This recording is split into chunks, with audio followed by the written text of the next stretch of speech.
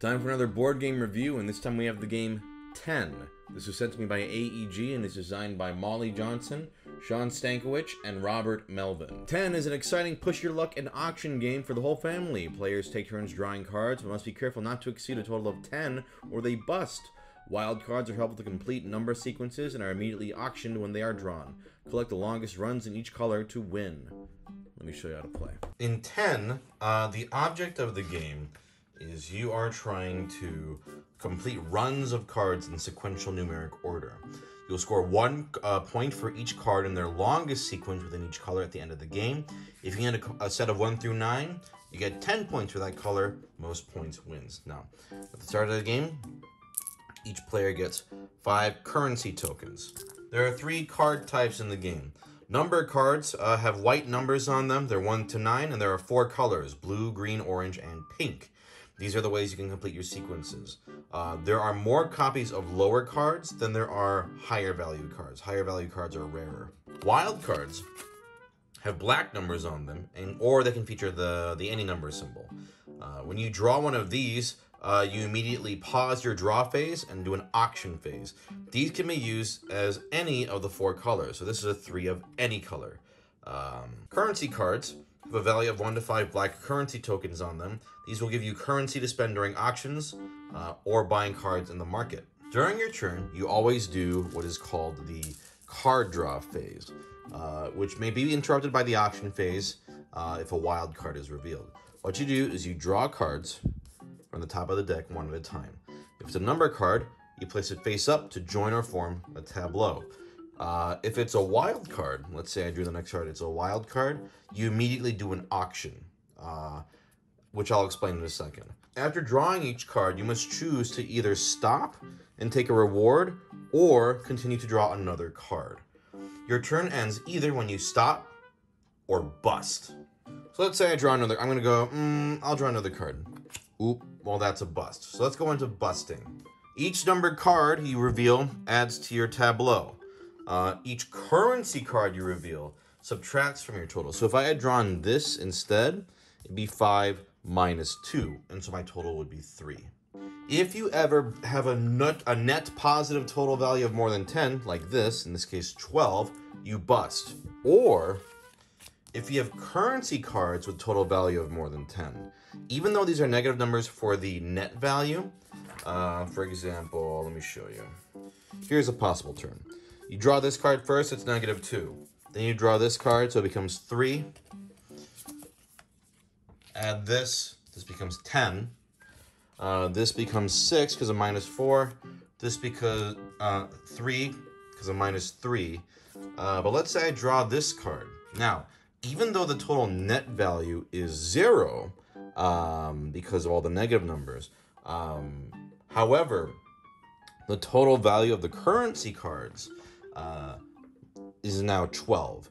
And that means you also bust. So you can either bust from the numbers, or I'm sorry, the net value being more than 10, or these adding up to more than 10.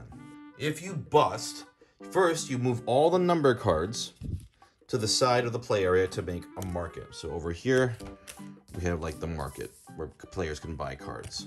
You then gain 1 bust token, which is worth 3 currency from the supply.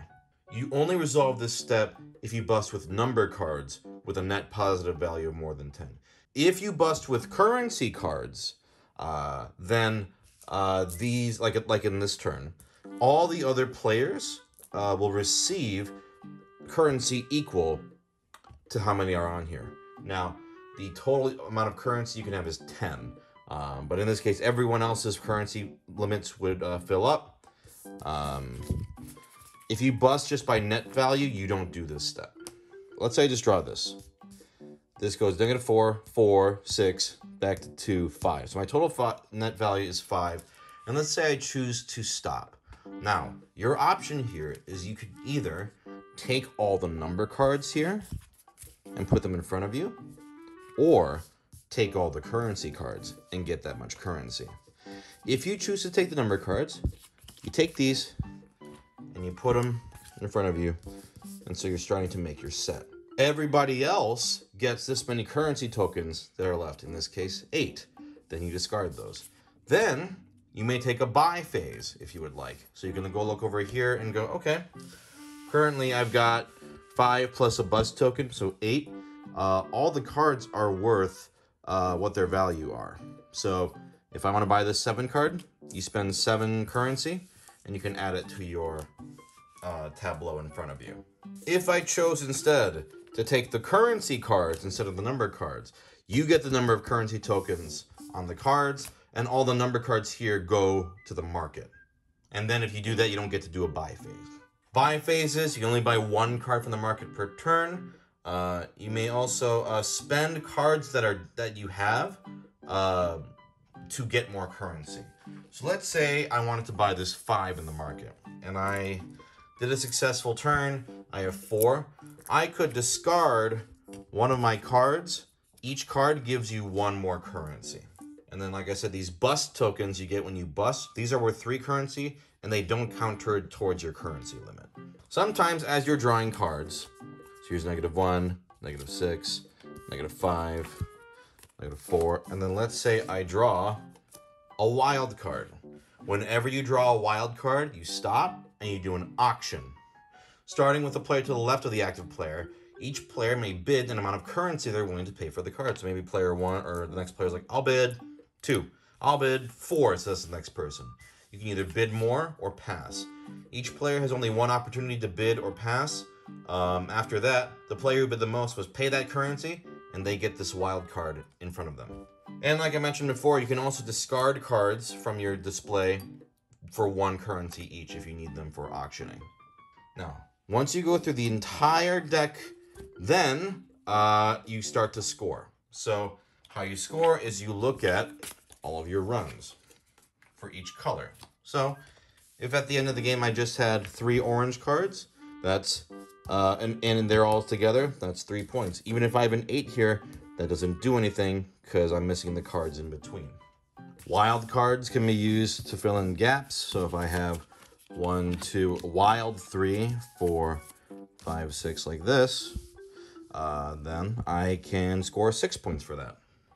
And as I mentioned before, if you complete the whole 9, even with wilds, that's a complete set bonus, so you get to play an extra point, which is 10 points. And you just add them up for each color. Add up your longest run for each, you get points for each. Add them up, whoever has the highest score is the winner. If there's a tie, most remaining currency breaks the tie. But that's pretty much it. You're just drawing cards, trying not to bust. There are 2 ways to bust. And once you think you've gone far enough, you can either take the cards, put them in your tableau, or take the currency in order to buy cards for the market, or win wild cards from auction. And that's pretty much the game.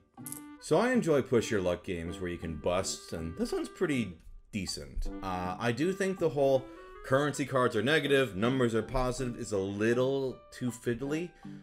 Like, I'm very quick with like math, so it wasn't a problem, but I could find it being very annoying for people who aren't necessarily fast at adding negative and positive numbers together. There are definitely players I played with that were like, what? I can't do this. I was like, I'll just do it for you, but it's a little fiddly. Even the reference card the game comes with there's like a few too many exceptions to the rule. Like, you know, you can buy a card after your reward, but you can't do it if you do take the currency cards instead of the number cards. It doesn't state that on the reference card, so even that's not fully like clear. There's just a little too many like, if you can do this unless you do this, and make sure you do this, and you bust this way. It's total net value for positive numbers, but adding the cards for the negative values, it's a little clunky. With that said, once you play the game for a couple of turns, it's really easy to understand.